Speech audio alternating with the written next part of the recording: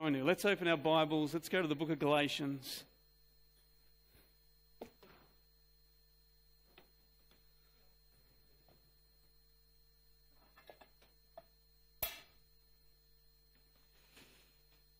So if you've been with us in the past weeks, we've been making our way through the book of Galatians, and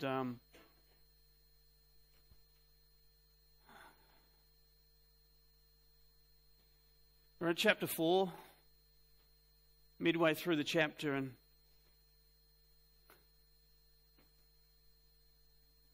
as you turn there, let me begin by saying this letter to the Galatians has not been an easy ride, has it? It certainly wasn't for the Galatian believers, because the Apostle Paul was responding to believers that were moving away from the simple gospel of God's grace, of God's salvation. They were moving away from the forgiveness that is found in Christ's atoning sacrifice upon the cross. They were moving away from that, and they were adding law and ritual. They were adding things to do to the faith of believers to try and find acceptance before God. And I know we've looked at this week in and week out now for a few weeks, but again I must say, because I think it's relevant today, these words of this book, because there is a part of us, and again I've said this, there's a part of us that wants to earn, that needs to earn, that wants to in some way be able to justify ourselves or justify a reason for why God accepts me. And you know what the Bible says. You know what the Bible says about your righteousness. You know what the Apostle Paul says about the state of our being, how that none is righteous, no, not one, that we've all fallen short of the glory of God. You know that a salvation has been wrought or won for us, the free gift of eternal life given to us through faith in Christ. And that's it. And that's it. But there's something in me, and as I've said in previous weeks, there are entire religious systems that have been born on the premise that that something in you wants to lift itself up above that truth, or even place itself alongside of that truth to say that, yes, I am worthy. No, I'm not. No, I'm not. But He is, isn't He? He is. And the Apostle Paul is defending this truth, this gospel of grace, with all that he has. With all of his life, he will defend that grace, that truth, to the day that he lays his head upon the executioner's table to lose that head. He'll defend it, because he knows that we cannot earn, he knows that we cannot buy this wonderful gift of salvation. So what he's been doing, he's been speaking in plain, he's been speaking in extremely strong terms, hasn't he? I mean, he's told them the foolishness of their error. He's told them straight up that they're listening to deceivers. He's told them straight up that they are flirting with notions that are so very dangerous to their spiritual well-being. It's been difficult making our way through this book. But you know what I love? Now that, and we need that. Please don't misunderstand me. But now that we come to the 4th chapter, there's a distinct change of mood halfway through this chapter. And the scripture, what it does, it shifts from the accusation of men's false attempts and failing attempts. It shifts from that accusation. It shifts from even the defense of the gospel. It even shifts from the persuasion to try and turn people around. And now what we hear in these words is the cry of the Apostle Paul's heart. We hear the pastor's heart. I mean, all the way through it's been the pastor's heart, but now we're hearing this passionate cry of a dad for his children.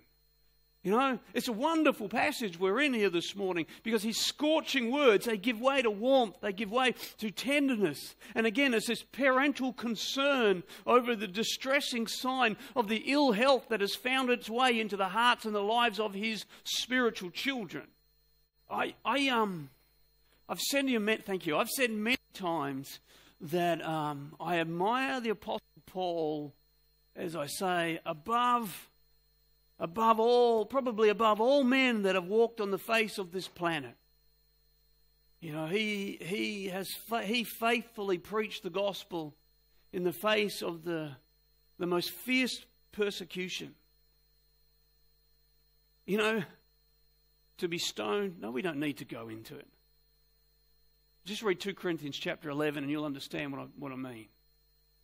About what Paul endured for the gospel's sake. And he truly is, I believe, the greatest of all men. But you know what? Having said that, and I've said this many times, I probably wouldn't like to be around him all the time. And not because of any fault in him at all, but simply because he would not in any way have the truth of God's salvation compromised.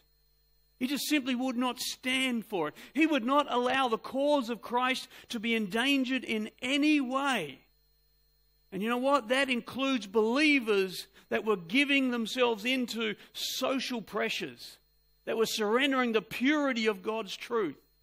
Christian, if you stepped out of line in front of the Apostle Paul, then don't expect him to turn a blind eye like so many liberal believers would today. No, that just wasn't in him. It wasn't in him to surrender the purity and the power of God's word, the love of God's compassion and mercy to mankind. It just wasn't in him to surrender it. And if you doubt that, when you get to heaven, go to the Apostle Peter and ask him, because he'll tell you firsthand. So it's wonderful now knowing that about him. It's wonderful now to have this insight into the warmth and the tenderness of this great defender of God's gospel of grace. So are you with me? Let's read verse 12. I hope you can hear the heart in the man today. We won't go very far. But he says, "Brethren, I beseech you, I beseech you, be as I am, for as I am, you are. You have not injured me at all," he says.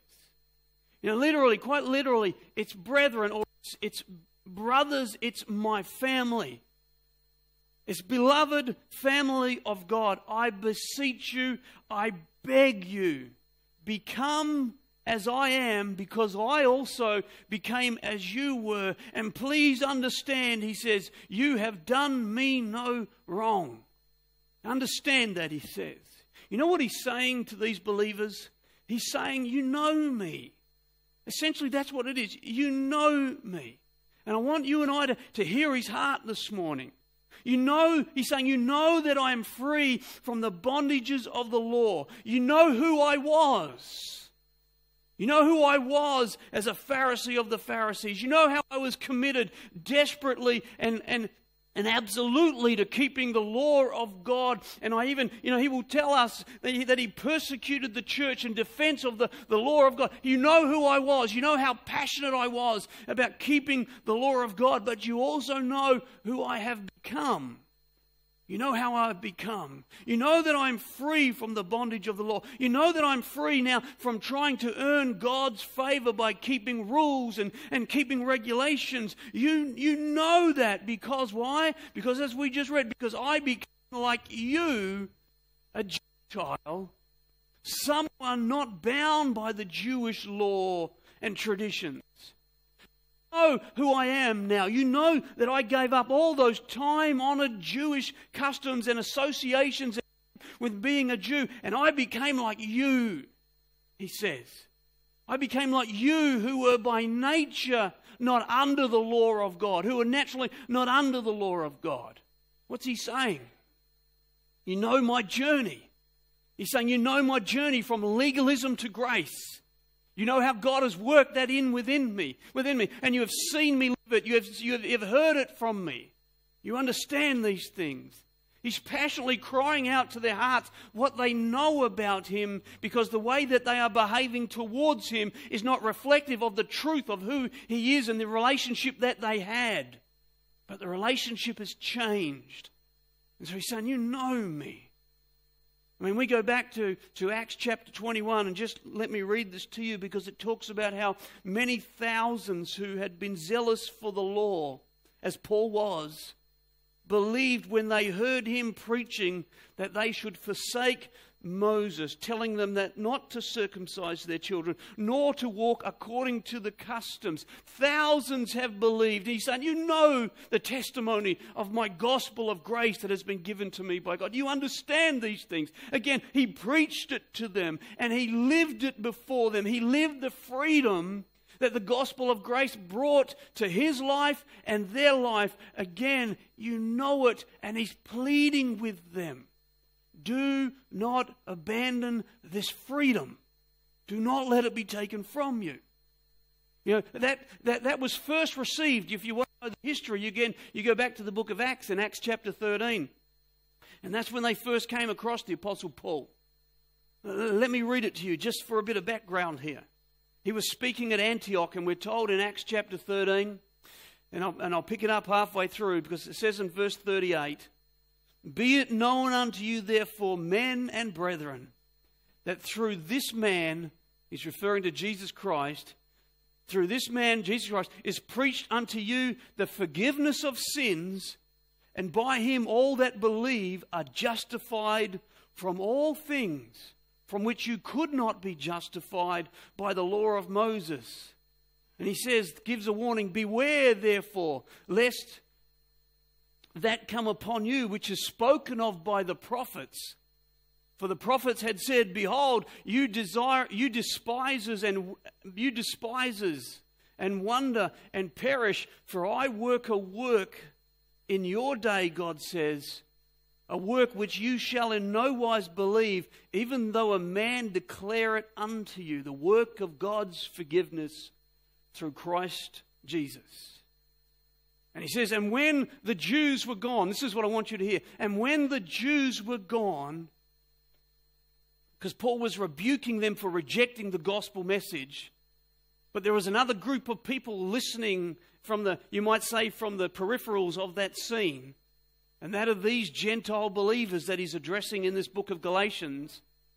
He says, "But when the Jews were gone out of the synagogue, the Gentiles," these guys, "begged that these words might be preached to them the next Sabbath." They heard the words of eternal life.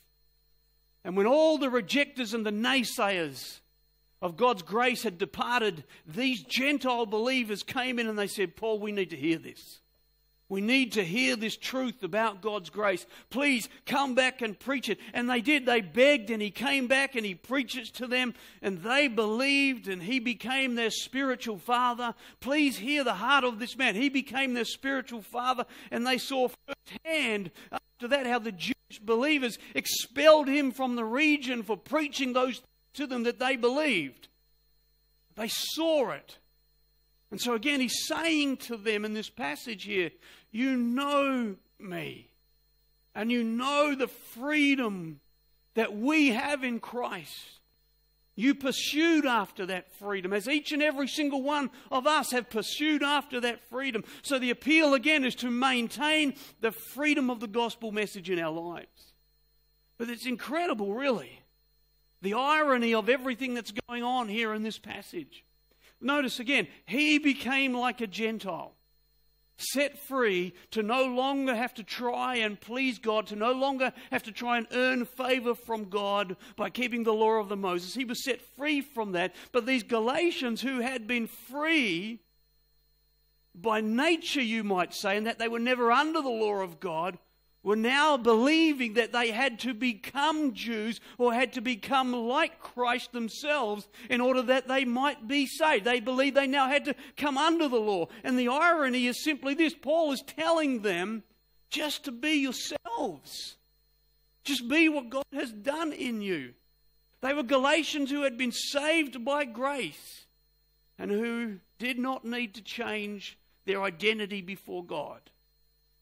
Do you hear that statement? They were Gentiles who had been saved by grace, and they did not need to change their identity before God. That's the sum total of this book. You are saved by grace. Your identity is established before the presence of God. He looks upon you as how, people? Righteous, forgiven, accepted in the beloved. And as we saw from the book of Romans the other week, he no longer attributes sin or unrighteousness to your account. So it's wonderful to be a child of God, knowing that not only are we saved, not only are we forgiven, not only are we in God's perspective pure, holy, we will never ever be unclean. That's the wonder of God's grace. We will never ever be unclean. Yes, practically, there is a righteousness that's going to be worked out in our lives, and the longer we live and the closer we get to Christ, the more we will forgive, right? The less we will sin and the more we will forgive. You know that statement, don't you? You become more like Christ. You sin less, but yet, even as you come more like Him, you still need more forgiveness because you recognize just how far from Him we always were. And the wonder of His grace and His salvation just becomes more enormous to us. That He has forgiven us. And He has set us free from it, you know. So here is the incredible irony that Paul faces with these people. You are Gentile believers who are saved by grace, and you don't need to change. You don't need to add to it. That's the sum total. So Paul says, I beg you, become as I am because I also became as you are. Let us stop here for a minute. I know we know this truth. But let us stop here for a minute and consider just how wonderful it is to be like the Apostle Paul and to be able to say to anyone, have you ever said it? Become as I am? Have you ever said it? You know, every single one of us should be able to say that. Become as I am, especially to unbelievers. It kind of arrests your heart for a moment, doesn't it? To think that you would stand before someone and say, become as I am. But hang on a minute. Have we not found the answers? Would you answer me this morning? Yes, we have, right? Do we not know absolute satisfaction in Christ? Yes, we do. Does not the forgiveness of the salvation of God bring joy to our beings and rest to our eternal souls? Does it not? Are we not free? Yes, we are. Oh, yes, we are. But you know what? There's a world out there. There's a world of people out there that are trying to deny the struggle of their conscience.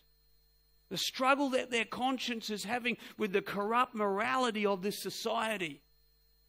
Now, they may tell you it's getting better all the time out there.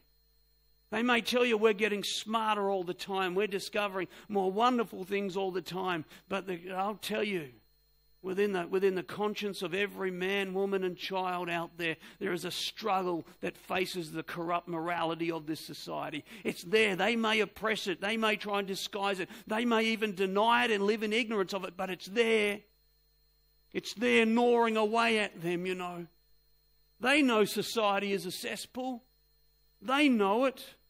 They witness it and they experience it every single day in their lives, just as you see it every single day. They know that their kids, their children are being molded and shaped by nothing less than wickedness. They know it. They see it on the TV. They see it being forced into the education system. They know it. They know it. But what is the world saying? The world is saying what you and I need to say. You know that? The world is saying, become as I am. The world's not afraid to say it. I mean, the world's all about it. Become as I am. Become as who we are. Become as everybody is. The world is saying it all the time, and their struggling consciousness, or the struggling consciousness of mankind out there, is muffled by this fool's rationale. And it is, isn't it? It's a fool's rationale. It is what it is. And it is what it is because everybody else is doing. We may as well that's a fool's rationale, isn't it? And the conscience of man is muffled by it.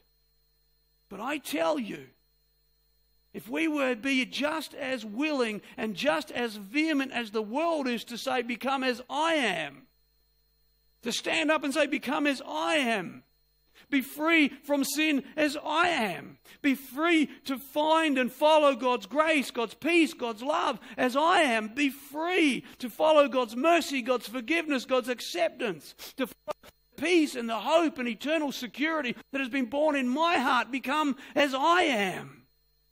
Oh my, if we would be brave enough. If we would be willing just to stand up and say it. Become as I am.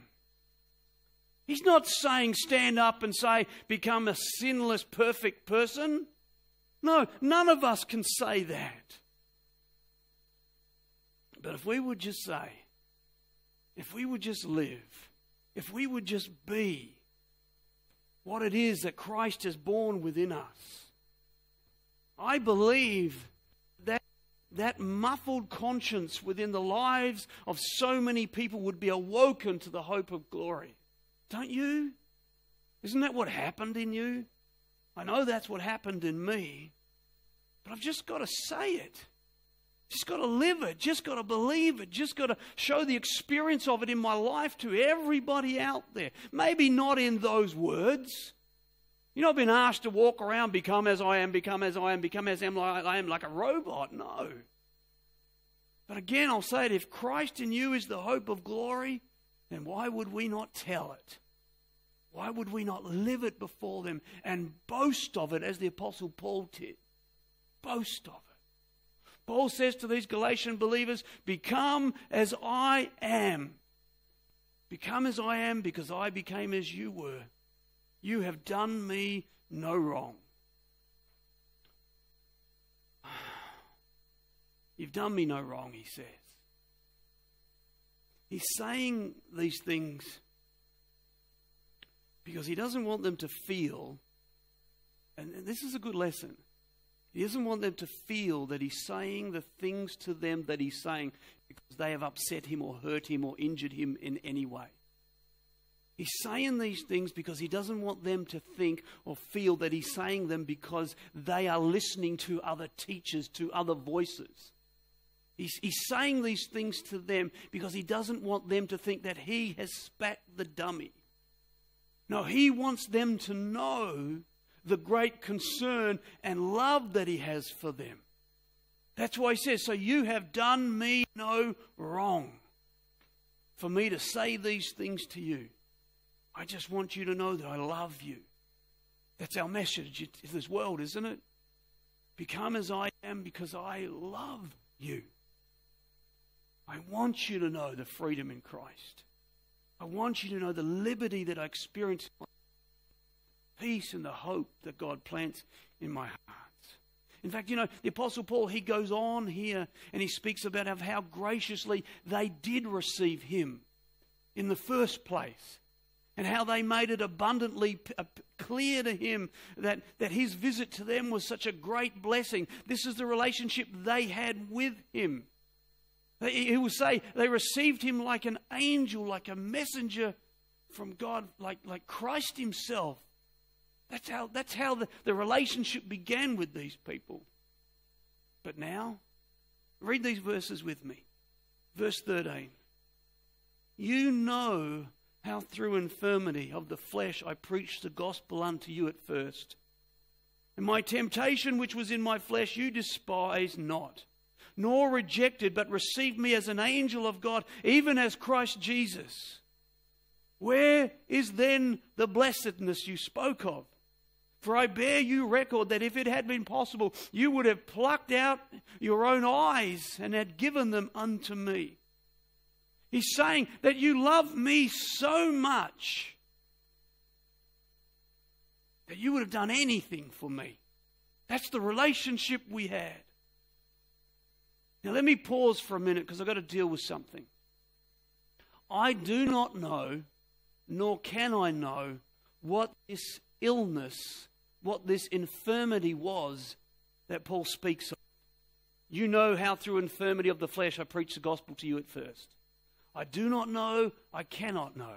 And just as I do not know, nor can anybody know what this illness was. If you want to chase it, there are a lot of smart men out there, much smarter than I, researched the history and the locality and the experiences of the time that have come up with all possible sorts of diseases that the Apostle Paul had when he arrived at the Galatian church. You know, people talk about malaria, they talk about epsilon, they talk about a repulsive eye condition, they even talk about depression, and the list just goes on and on and on. But as someone said, it's hard enough to diagnose a living person, let alone diagnose someone who died 2,000 years ago, right? It's a great statement. But the fact remains is Paul doesn't tell us. But what he does tell us is that it was because, please hear this, because you are confronted by this in the church. He does tell us it's because of the infirmity that he preached the gospel to them in the first place. Please note that. God used illness. Hear this, please. God used infirmity in this man's life, the Apostle Paul, to take him to the areas of Galatia so that the gospel would be preached, that these churches would be born. It's quite a lesson, isn't it? Quite a lesson in life. Now, I only stop here because there are people that are going to tell you with condemning words that if you have infirmity in your life, why? It's because of your sin, or it's because of your lack of faith, right? You hear that often within the church. That's completely opposed to the gospel of grace and everything that the gospel of grace represents. Paul here teaches otherwise. He here teaches, you know how it was through my infirmity that I preached the gospel unto you in the first place. All I know is this, people, because I'm asked these questions all the time, but all I know is this, people, if God lays you low, then he lays you low for a purpose. If God is Lord and God is sovereign, then he's Lord and he's sovereign, right? He's in charge, he's in control. He is the boss, we like to say. You have been bought with a price. You are not your own, body and soul. Your entire being belongs to God. Physical and spiritual. We must understand that. You must understand that. And all I know is, I'll say it again, if God lays you low, it's because he has something to do. He has something to show you. He has something to work through you. Yes, it may be to glorify his name by you being miraculously healed. That is true. And I don't dispel that and I don't argue against that. And I pray for people all the time. But it might also be to stop you in your tracks, to sit you still, to open your eyes to the reality of something that's going on in your life. It might be to open your eyes. Whatever it is, we surrender to the sovereignty of our God. And Paul says the sovereignty of God brought illness to the Apostle Paul that the gospel might be preached and the churches of Galatia would be born. That's the truth here. Now, why is Paul talking about this? Why? Well, read verse 14 with me. He says, and my temptation trial, that is his trial, which was in my flesh, you despise not, nor rejected, but received me as an angel of God, even as Christ Jesus. In other words, when I arrived, I was just a mess, Paul says. I was a complete mess, and there was nothing about my condition that was appealing unto you. Now let's be honest. Can I ask you a question? Will you be honest with me this morning? You're sitting in a room and you're waiting for something. But as you're waiting for something, somebody walks into that room. You see straight away as they come through the door, their skin is pale white. Pale white. They are sweating profusely. And they are coughing up a lungs terrible, you know. And you see them, they enter into the door and they stand there and they look around the room that you're sitting in, and there's a chair sitting next to you and the chair on the other side from you. What's going on in your mind? What's going on in your heart? What's going on? I know what's going on. Please, God. Please, God. Let them sit over there, right? But they don't. They come and sit next to you. And they turn to you and say, "Good morning, how are you going?" With an extended hand of fellowship. What's going on inside of you? What do you do? I only ask the question because Paul says that's such a way that I came to you, Galatian believers.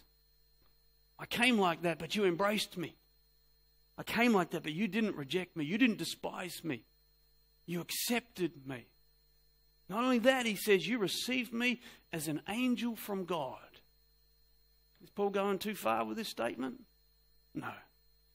You received me as an angel from God. In other words, they saw him as the messenger of God. Someone bringing God's message. Even more, you saw me as Christ Jesus himself. He's reminding them that when he came to them, that they received him.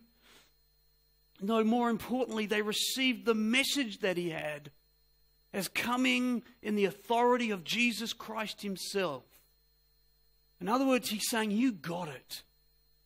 When I came with the gospel of grace, you got it. You understood what the gospel message was all about. Therefore, it became the most important thing in your life, the most important truth that you can receive. And isn't that true, Christian?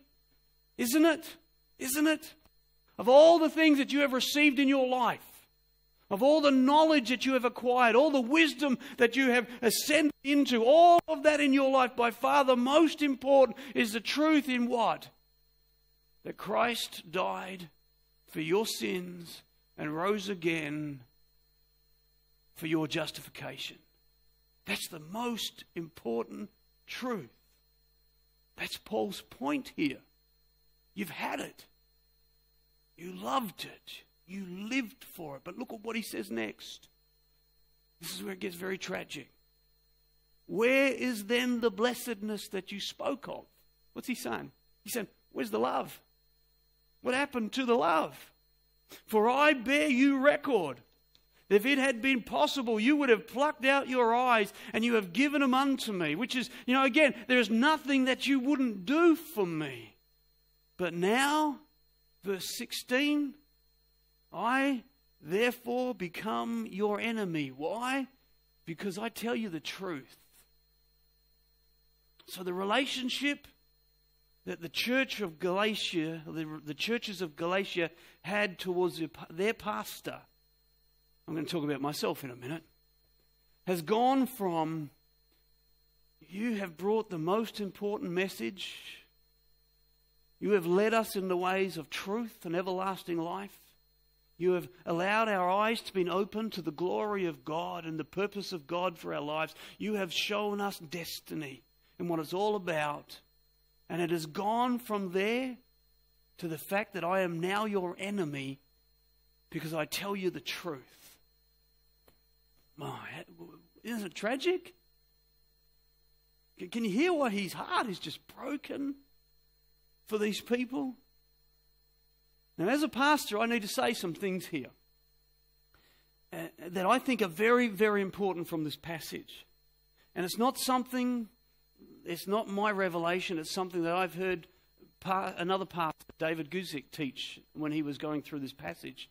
And I think it's so important, I just need to share it with you this morning. And not important for myself. I must stress that. No, not at all. But let me start by quoting what John Calvin said. Calvin said, it is not enough that pastors be respected if they are not also loved. Both are necessary, otherwise their teaching will not have a sweet taste. So if this is your church or if you come from another church, it is really important that you go to a church where you can both love and respect your pastor. And the reason is that a good pastor loves the church enough to always be giving truth, the truth. Knowing that Jesus said, and you shall know the truth, what?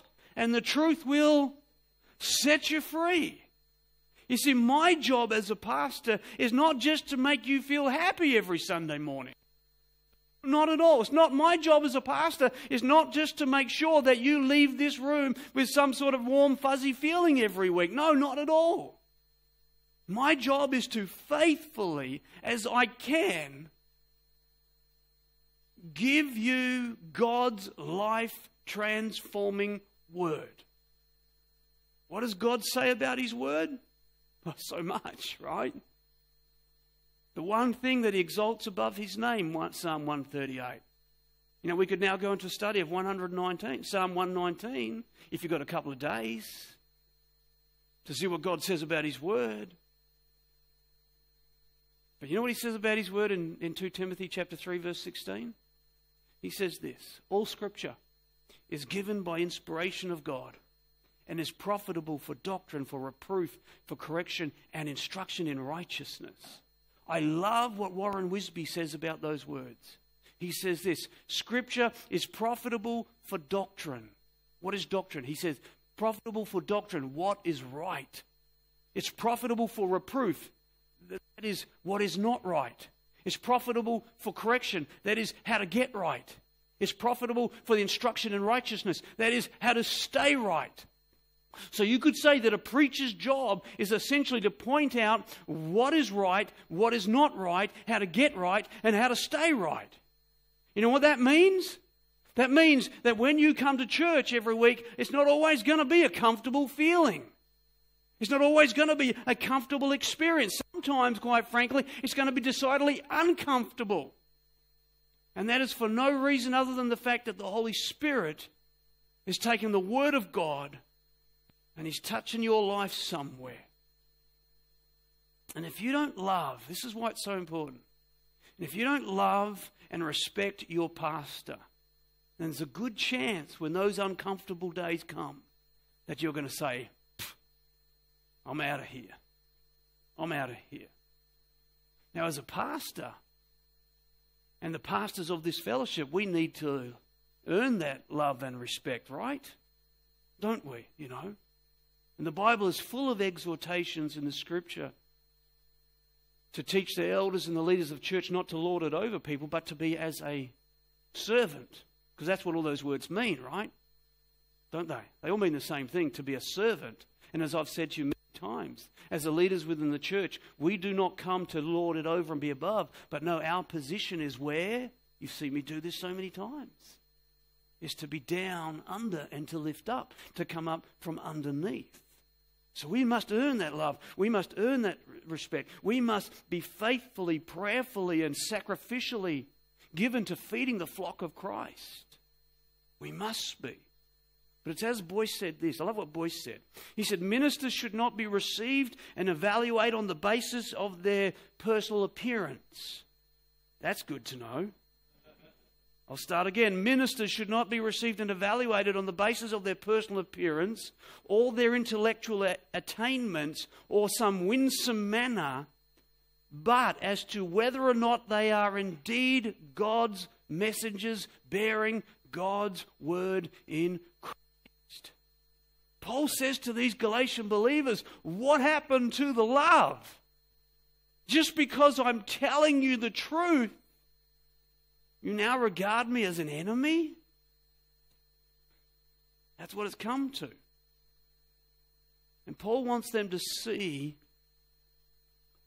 that their attitude towards him has changed because of the people they've been listening to.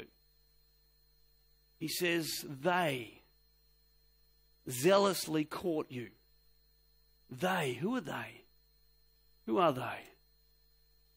These Judaizers that were insisting that the Christian believers need more than just faith in Christ to be saved. They jealously court you, he says. But for no good, yes, they would exclude you. They would separate you. They would isolate you. That you might be zealous for them and them alone. But it is good to be zealous, he says. It's good to be zealous. Courted always, but in good things, and not only when I'm around, Paul says. You know, I'm on the verge of launching into something right now that I think I need to stop and leave for next week.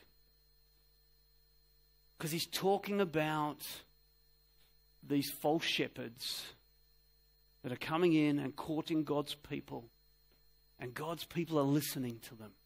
And because they're listening to them, they're allowing themselves to be isolated from the true source of the gospel, to be separated from the flock of God that feeds upon the Word of God, and they're in great danger.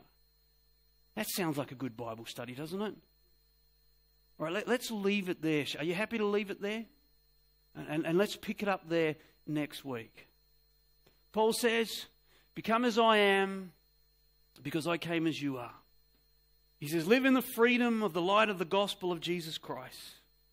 So let us visit again the place where that was realized in your lives. Let's gather around the communion table.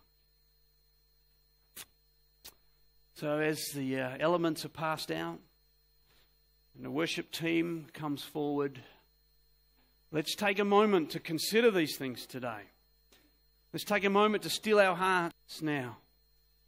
I want to read you a story as they come forward. It's one John MacArthur told.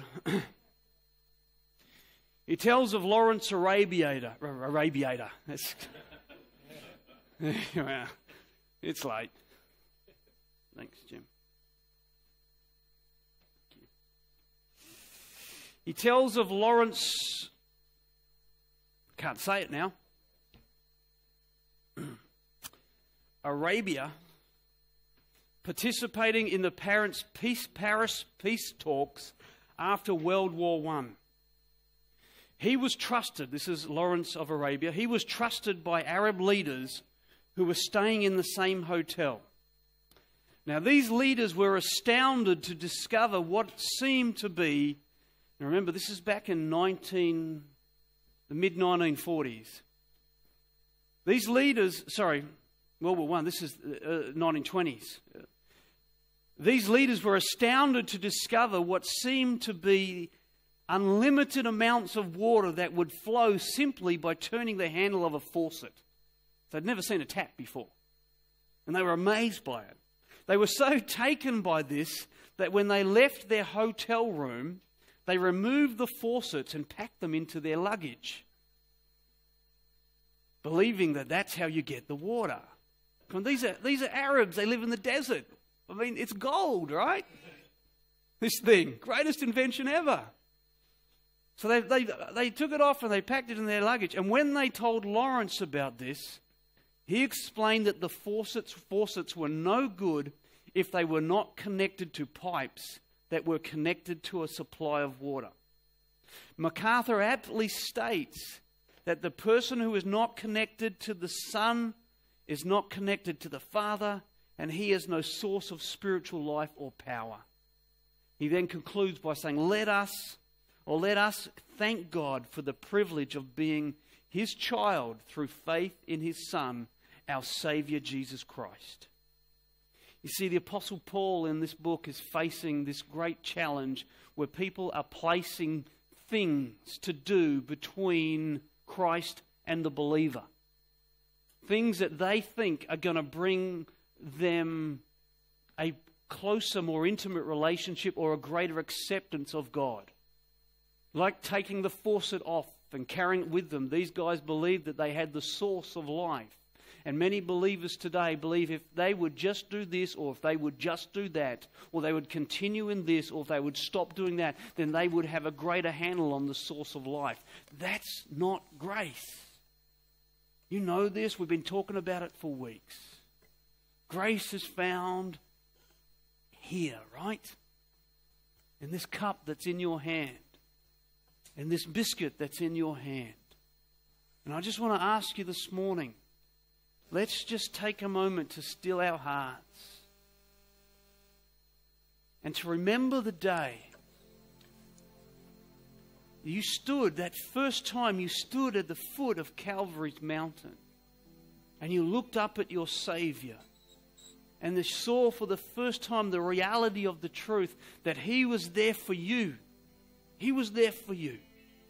And you stood at the foot and received that forgiveness. There was nothing between you and Him.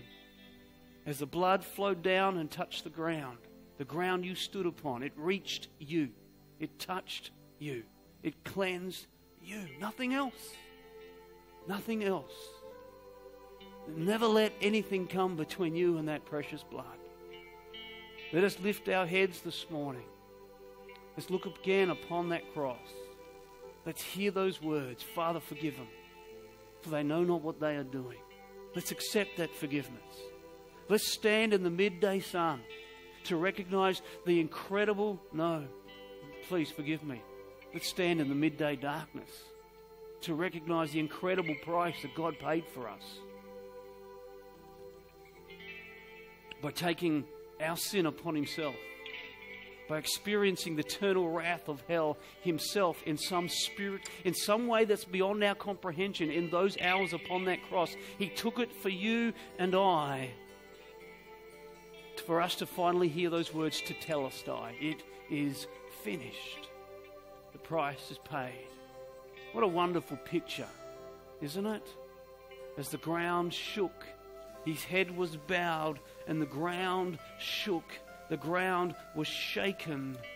The earth was split and the veil in the temple was rent from top to bottom, signifying to all mankind that the way into the presence of God has been made open for all who would believe, all who would accept his forgiveness, all who would understand the atoning value of his sacrifice. All who call upon the name of Christ shall be saved.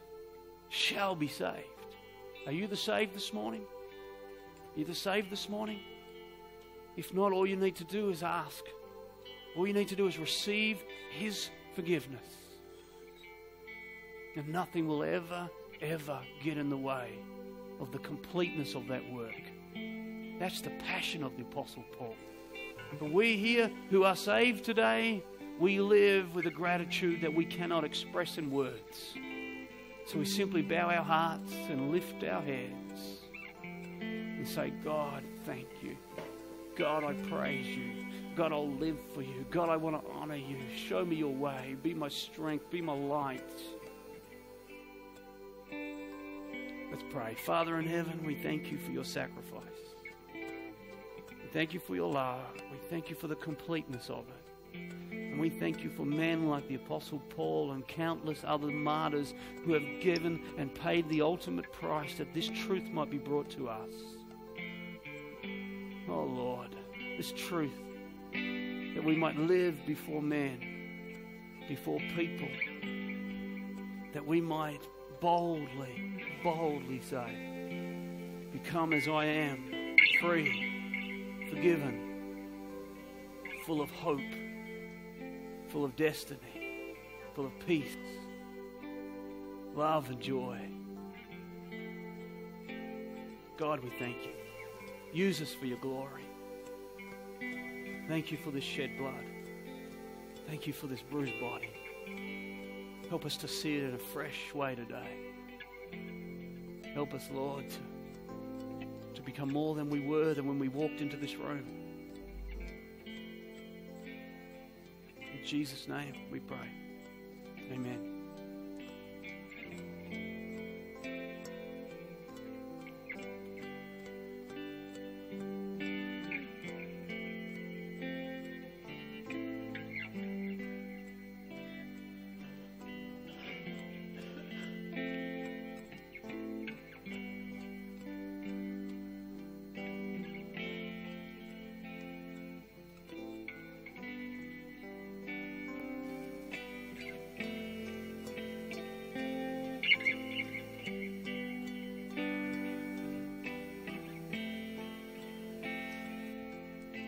Stand and worship one more time.